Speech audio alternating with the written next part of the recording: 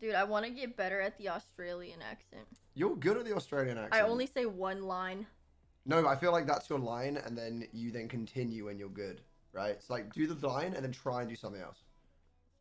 I can't. It's always with Myung's name in it, too, for some reason. What do you mean? You go, Myung? Myung, I'll do whatever you want, That's good. but could I please get a glass of water? Dude, it's... So Myung, so most people, by the way, whenever they do accents, they usually have a word to get into it. Your word is literally Myung.